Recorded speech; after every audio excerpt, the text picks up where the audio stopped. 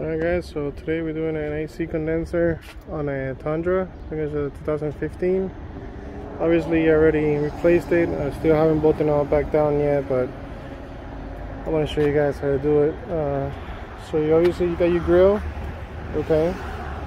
When you have your grill, when it's sitting here, you're gonna see 1, 2, 3, 4 bolts. Okay, 4 bolts. I believe they're number 10s, if I'm not mistaken.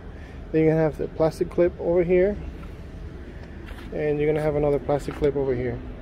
Okay, you take that off. After you take that off, you kind of pull the grill above this little rigid that it has, so with the plastic it's free. And then it has a clip on this side that basically you're gonna grab onto the grill and you're gonna pull. Okay, so it releases the clip. I'm gonna show you guys what clip that is. See this guy right here? That's a clip right there. That's one, and then this is the other one. Okay, you just pull and it's gonna release. And then from there, you're obviously gonna see the condenser, which is this one. On this one, it got busted out on the corner. You can see that wet section there. That's what it is leaking from. So the customer, he went to a shop somewhere. They recharged the system. They told him that he didn't have no leaks. And a few months later, he called me. And as soon as I came in, I saw the leak. So now this condenser that we put it on, he ordered it, and it's definitely different from the one that he has, but it's essentially from this half over here, these two hoses connected here, those are cooler. Okay, it's a cooler for power steering or transmission, whichever the car want to use it for, the model that he bought it for. But we're not going to be using any of that. Okay, so it's just going to be from here over down, it's going to be the condenser, and then that's just going to stay free there. That's going to be, we're not going to use it for anything. We should still be able to use the same mounting holes, the same bracket. It has different brackets, but we still should be able to use it, and everything should line up where it's supposed to be because it's for the same car. So now after that, I'm going to show you guys what you have to do. The condenser has to come out between the radiator and this frame here. So you have to loosen up the radiator to be able to move the frame with all the brackets taken off. You cannot do it with the brackets on, with the brackets off. Now you see this hole here? That hole has a 12mm bolt that comes across into the actual bracket of the radiator. Okay, so there's 4 points.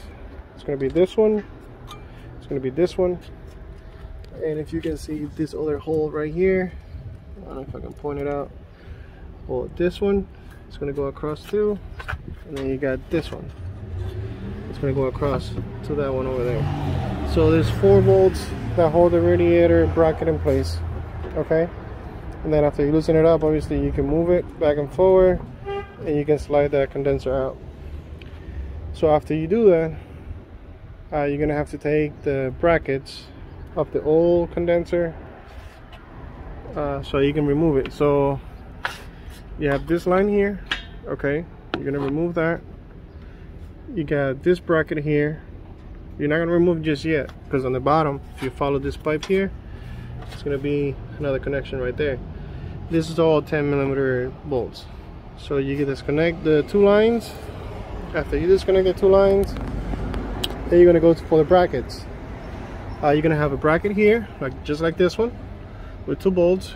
You're gonna, instead of having a bracket here on the side, you're gonna have a bracket right on top of the condenser that lines up to this bolt. Okay, that bolt is the one that keeps it in guide so it doesn't fall off. But it's gonna have 2 bolts right on top of the edge. Over here, it's gonna be the same thing, 2 bolts right on top of the edge.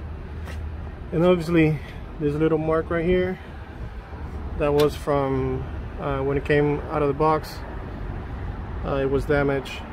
So if you can see the thickness there to the thickness here on these lines, that's because this section is the cooler and this section is just the condenser. But regardless, you're gonna take that bracket off, then you're gonna move down here, you're gonna take this bracket and this bracket off. Now the condenser is gonna be off by then, and on the radiator bracket is gonna see this plastic.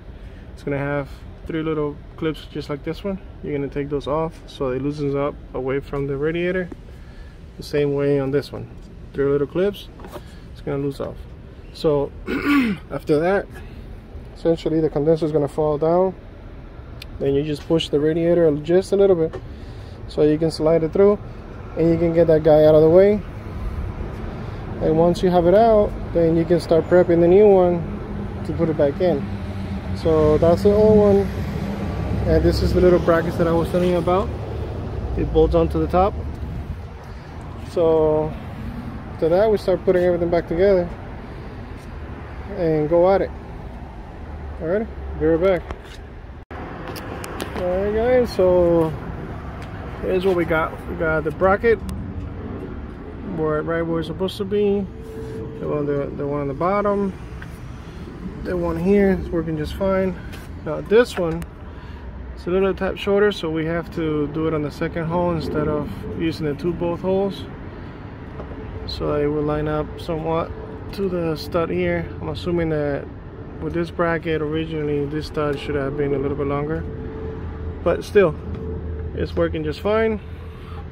The condenser is not going to go anywhere. It has its 4 points. So now all the leftover things that we have to do is connect our lines. We put new rings on it, on this one and the one on the bottom. So we're going to connect all lines, and then it's a back process. I had removed the horn just because it wasn't my way getting the bracket here from the original one. And then from there we're going to secure the radiator back in place, put our bolts, put a little clamps, and then we can start doing vacuum and so forth. So let me do that real quick.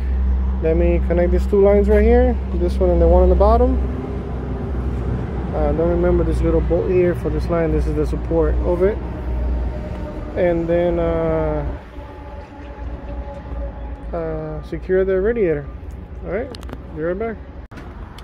Alright guys, so we got, as you can see in there, there we go. We got 4 bolts. We got a line secure right here. Everything is secure. The radiator is secure on 4 points. Now we're going to put the little tabs here so we can secure this plastic. Okay. Still got to put the horn back in place where that bolt is. And I should be able to start doing vacuum. I'm not going to put the grill just yet because we got to cut it here to the high pressure and the low pressure right here. So once we connect, we can do vacuum on the system and then we can start recharging. So let me connect the horn, the little plastics, and start doing vacuum on the system. Alright, be right back. Alright guys, so we got everything back on, the brackets, plastic, the radiators back on. We already did vacuum on the system. We put some dye on it just to make sure down the road if it ever leaks where it might be leaking from. I ready to vacuum again. Put Freon already. Now I'm just waiting for the car to actually do its thing to kind of cool off and see where we at. I do notice that the fan is not the best. It's barely blowing some air. I know the clutch is not clicked in yet on the fan, but it should be blowing a little bit more than that. So it might be a little weak. The truck has like 200,000 miles, so it might be overdue for a change. But other than that, from here all we just got to put is the face back on. And yeah, let's just clip on and then bolting down the 4 bolts on top. And that's it. Alright, like always, share, like, subscribe. I'll see you guys in the next one. And if you guys could press like, it helps me with the algorithm of YouTube, so more people will see my videos, and so we can help out more people. Alright, like always, if you guys have any questions, let me know and we'll try to figure it out. Alright, later guys.